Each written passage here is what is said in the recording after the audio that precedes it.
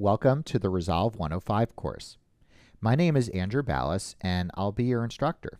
In previous courses, we've looked at tools for color grading individual shots. In this course, we'll explore a variety of tools that can help you when grading an entire project. We'll look at something called versions, which allow you to store different variations of a look. We'll look at working with gallery stills, a way to store an image of a shot that you can reference while grading other shots of the same scene or other parts of a program. We'll learn how to use the grade on one shot as the starting point for grading other shots by copying grading information from one shot to others.